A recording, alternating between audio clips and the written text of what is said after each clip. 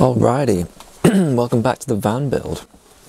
I am Confluence, aka Krishan, and today's a bit of a mishmash of things, to be honest, because it was a bit of a mishmashy kind of time.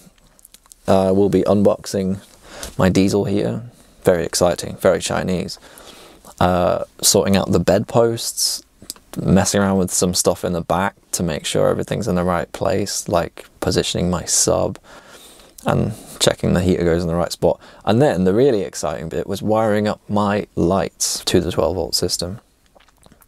The lights that are illuminating me at this very moment. Oh, how very jolly. So when I originally planned the van build, I was imagining a fancy schmancy heater, professionally installed, tapped into the fuel tank for maximum space efficiency and all those kind of lovely things.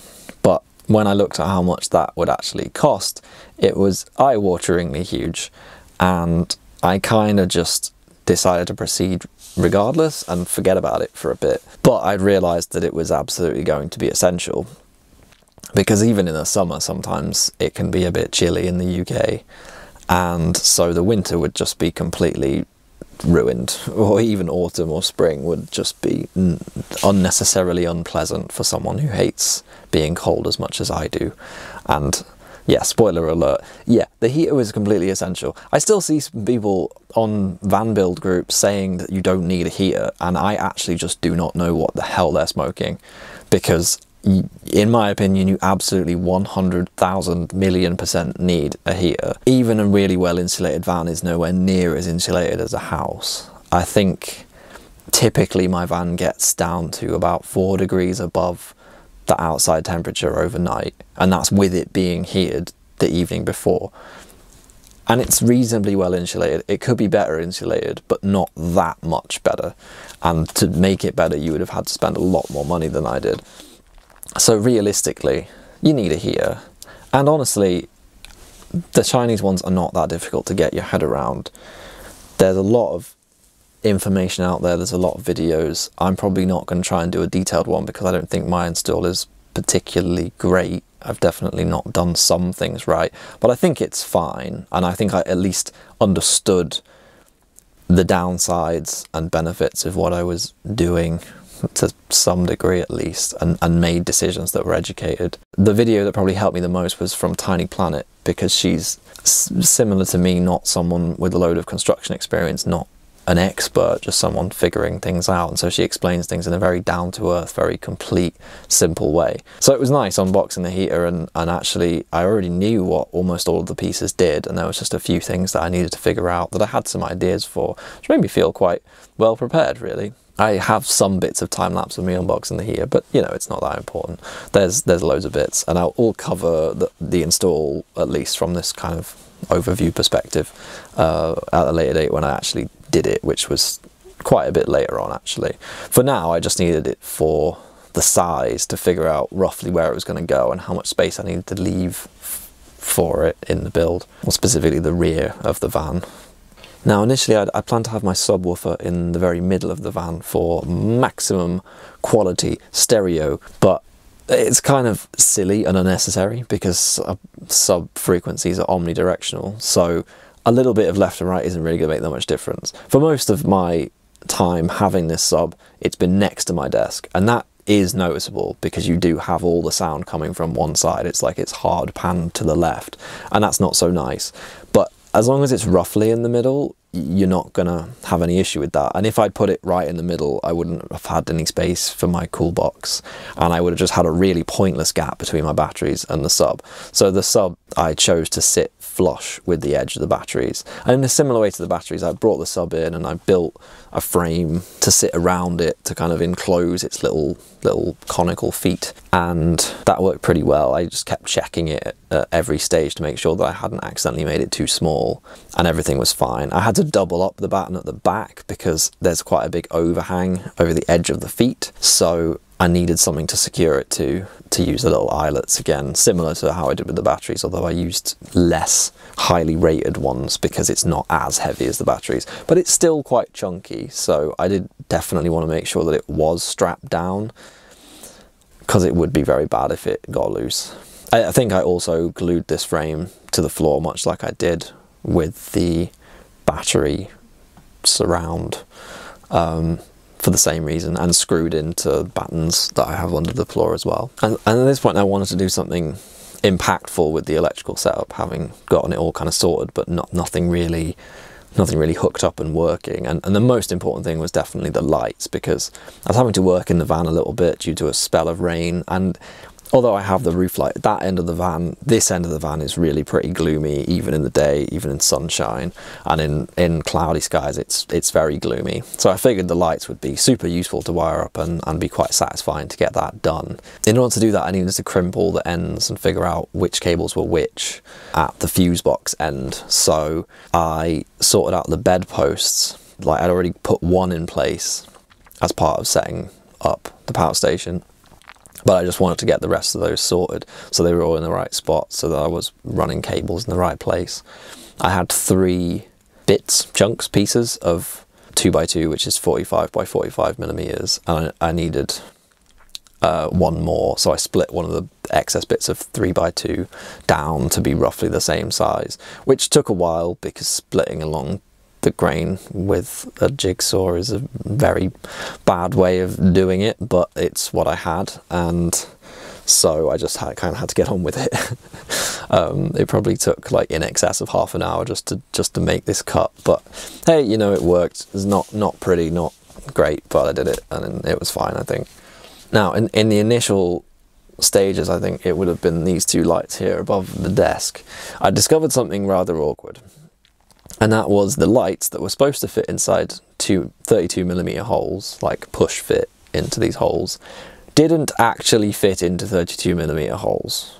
Now, I did also suspect maybe it was the hole saw that was a problem, but when I measured the two, it was pretty clear that the hole saw was pretty accurate, and that in fact the lights were just wrong about what size hole they needed. I don't know what size hole they actually did need, but it definitely was bigger than 32mm, because there was no, it wasn't a case of, ooh, it's a little bit snug and it's going to be a squeeze to get them in. There was no way they were getting in these holes. So I had to try and figure out how to cut them down to get the lights in. And as everything was already fixed up, it's not like I could really take them off the ceiling, because the ceiling was built and there's cables behind them, so I didn't really want to start trying to get my hole saw out and mess with accidentally ruining insulation or possibly punching a hole through my roof. So I initially tried just sanding them down with my metal files because I had them and I thought maybe that would work, but after a period of time that I don't remember, a long enough period of time, I seem to have done absolutely nothing with this technique. So I decided to go and try something else. What I landed on was using my mum's Stanley knife, which was a bit nicer than the one that I got in my really cheap toolbox that I've had for a few years. That also had a set of spare blades, and yeah, just started cutting away at them with the Stanley knife, which is definitely sketchy as hell.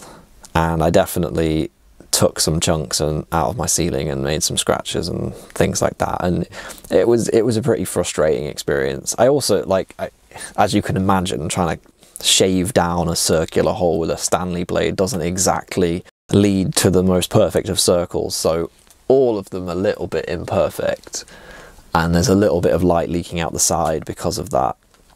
Kind of annoying, but I mean, it doesn't really make that much difference to how they work, so it's not really a big deal. But yeah, after about 45 minutes of scraping and scrabbling and scratching away, I did eventually get the first 2 in a very ugly hole, but I mean, it fit and they worked, so that was cool.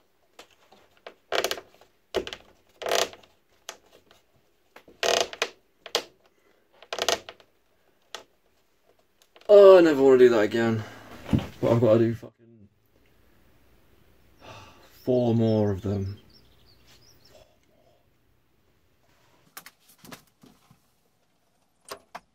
I kind of swore at this point that I wasn't going to do the rest because it was such a long and painful task that I just couldn't fathom doing it right away.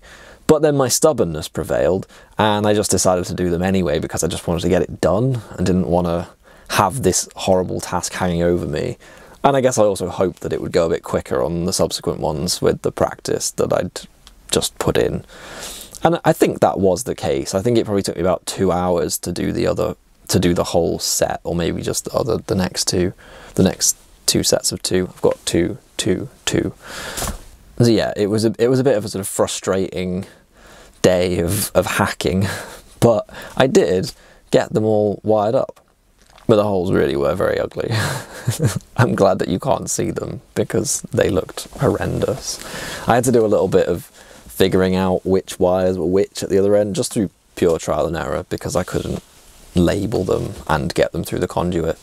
And thankfully I got really lucky with this, and it didn't take very many tries, because obviously you've got to test every positive with every negative, and that could have taken a while because that's quite a large number of possibilities. But actually I got most of them within a couple of attempts. Some I got first time. So it all came together and I had light, and I'm actually super happy with them. I was at that time as well. I still am now, which is great.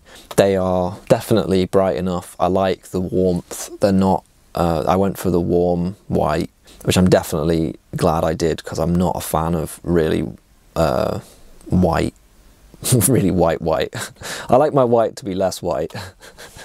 Yeah, I mean, it's more warm and reminiscent of like old incandescent bulbs. I definitely prefer that to really blue white light that's just super harsh. So yeah, I like them, and they provide all the light I need. I'm happy that I put them on 4 different switches. I've got one by the door. That's so great when getting into the van at night. That's something I didn't have when I was in Australia. Well, I kind of did, but the switches were kind of hard to find. They were tucked away above the door and they were just a bit irritating. This one, never a problem to find it, so you can always light things up, and I have full control over how much light and where I have the light, which I think is really important. Some people might think it's excessive. To me, I think lighting and controlling your lighting is important. It sets the mood of the van. Obviously, I don't have any other lighting at the moment. I do plan to have more, and I do have bits to create more, but it proved to be a lot more complicated than I thought. So that's probably going to be an entire series of videos at a very later point when I actually figure it out, because I want to do something really funky with those, given that I don't actually need them for lighting purposes. It's a big old mess down here, though. Next video is going to be about finishing off the bulkhead, like doing the last little bit of installation, cladding it, and building housing for my USB and 12-volt sockets that are all along here. So yeah, kind of exciting. Lots of electrical stuff coming together. Things kind of feeling like I'm well over the hump, and now creating stuff that I can really see, stuff that's going to be useful. So yeah, I'll catch you in the next one. See you later, taters.